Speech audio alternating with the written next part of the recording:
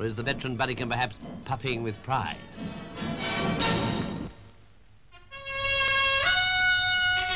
The Pytchley is one of England's most famous hunts, but when hounds met at Guilsborough, the occasion was especially notable. As well as the Marquess of Northampton, the Marquess of Blandford, Westmorland, also Lord Dalkeith, another friend of Princess. The Princess herself was escorted by Captain George Lowther, a joint master of the hunt.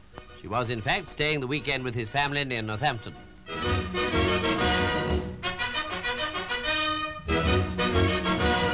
As you see, she was well protected against January weather and chatted with many...